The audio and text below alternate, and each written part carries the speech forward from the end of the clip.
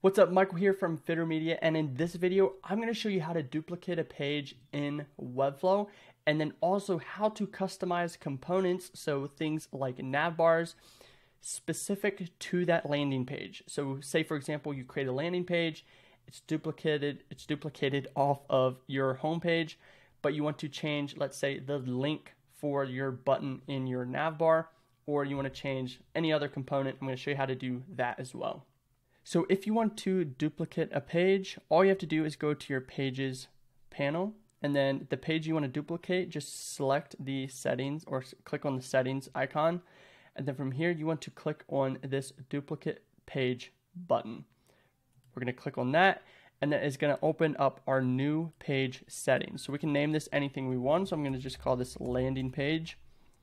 And then here you can also change your title tag and meta description for the SEO settings. And then you also have your open graph, description, and title. Just leave these check marked to your title tag and meta description unless you really need to change these custom. These basically is what will show up if you share this page to social media. Most oftentimes the SEO description and title is better than is perfect. And then you have your open graph image URL. This is basically, if I remove this, it removed that image up here. Basically, whatever image this is the image that will show if someone shares this page to social media.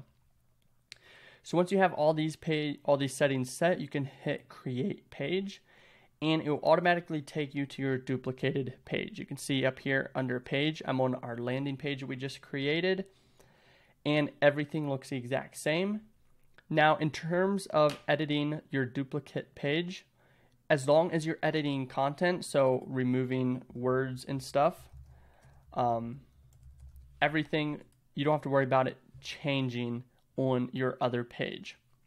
However, if you are changing styles, you want to make sure that whatever styles you change here, they will also apply to that first page if they're connected with the same class.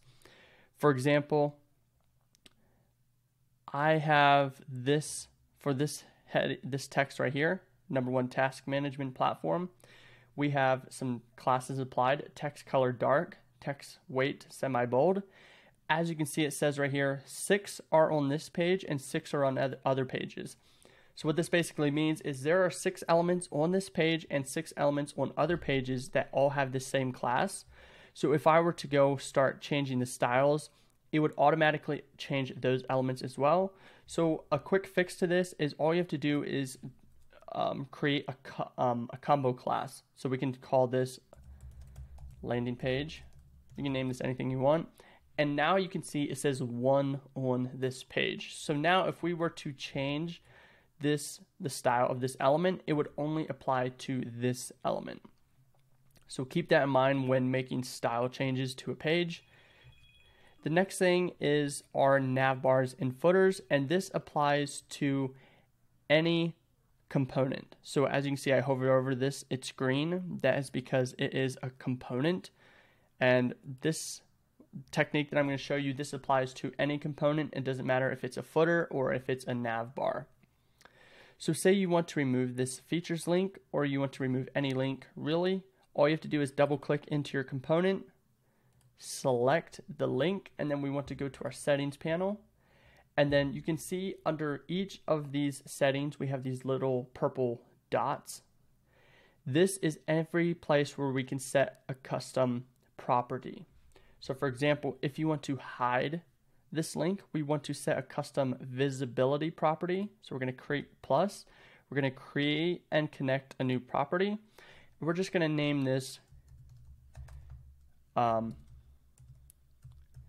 link. We're going to create that property. And now if we click out of our component, you can see if I hover or if I click on this component, it now has a green dotted line around it. That means I can now select this and I can hide it. And as you can see, it hid that link, but it did not affect any of the other links. If I were to go back to our home page, the page we duplicated this page from, our features link is still there. So it only affects the page that you're on.